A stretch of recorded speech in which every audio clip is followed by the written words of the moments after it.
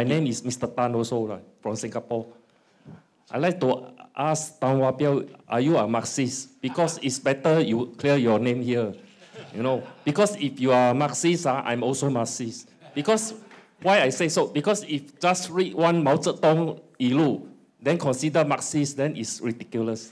Okay, simple question. All right. So it's a good opportunity because everyone wants to know that.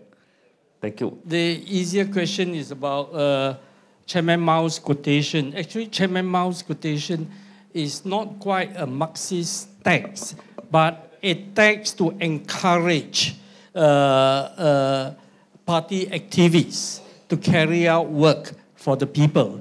As far as whether I am a Marxist, I have stated in several places that I find the Karl Marx analysis of capitalism, and I strongly encourage you actually to read, and the shortcut to it is to follow the 11 or 13 hours lectures of David Harvey in the study of Karl Marx Das Kapital.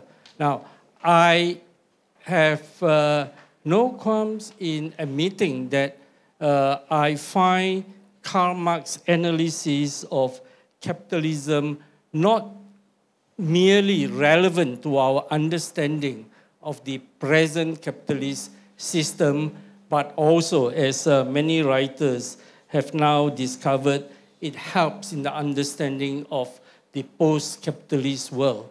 I think the other question is whether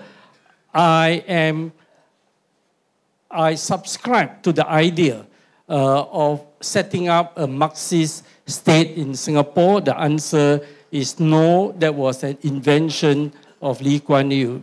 And that is, I hope, a clear answer to you.